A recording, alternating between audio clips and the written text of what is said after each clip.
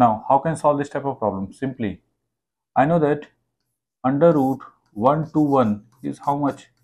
This one written 11 into, so basically 11, and this one written 6 plus 5. Okay, why written? I will discuss later on. Now, that value under root 120 is written as 4 into 30. So that when 230 is also written as 6 into 5. So 2 root 6 into root 5. Absolutely clear? Now these two value put here. Okay. So under root of this one written 6 plus 5, and this is 2 into root 6 into root 5.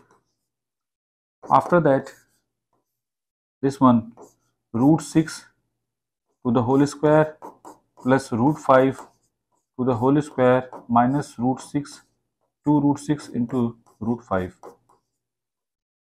Okay, so that one root 6 to the whole square minus root 5 to the whole square, root 6 minus root 5 to the whole square. So finally we got how much? Root 6 minus root 5 is the right answer. Make it.